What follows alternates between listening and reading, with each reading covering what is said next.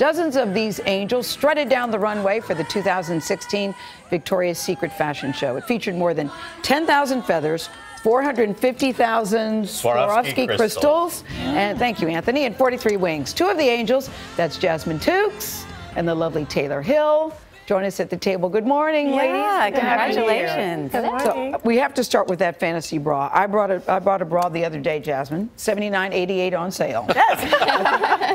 Fair enough support.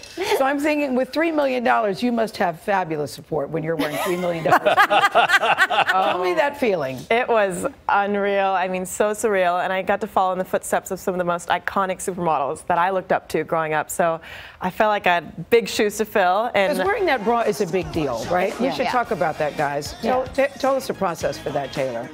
Well, you know,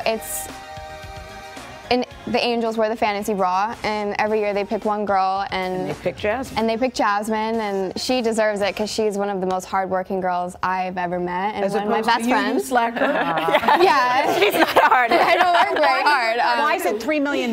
What's on there?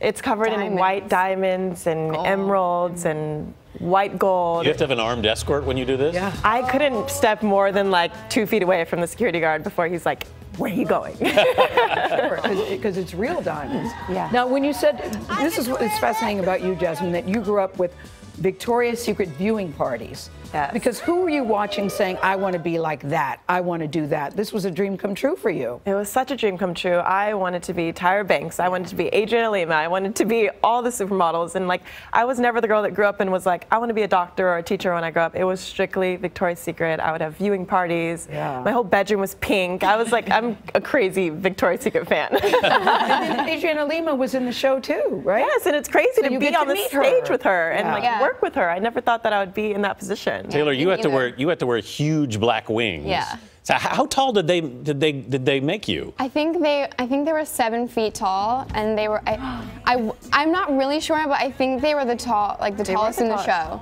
So one of the bigger ones, and they weren't very heavy. Skimpy bottoms there too. Yeah, I mean, skimpy. you know, that's why I work out so hard. You know? Yes. So I'm like, Well, give me the. You look great. You look great. Yeah. How do you prepare for this show?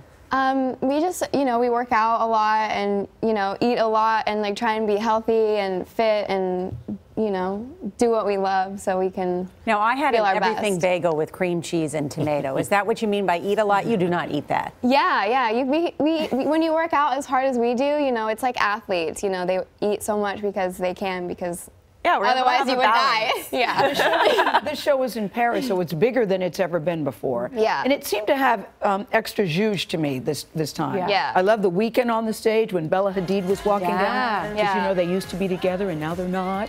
But that seemed they seemed to have great chemistry when they were walking by. Was it a great experience for you? Yeah. It was. Was it everything you wanted it to be? Yeah, I think it was one of the most special yet because.